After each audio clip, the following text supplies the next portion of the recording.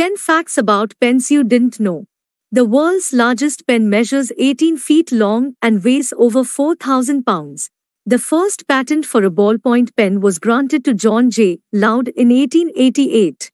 The smallest pen ever made is the size of a grain of rice. Pens were originally made from goose feathers and were called quills. Astronauts use special space pens that can write upside down and in zero gravity.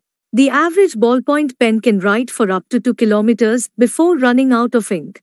Pens were banned in some prisons because they can be used as weapons or to create tattoos.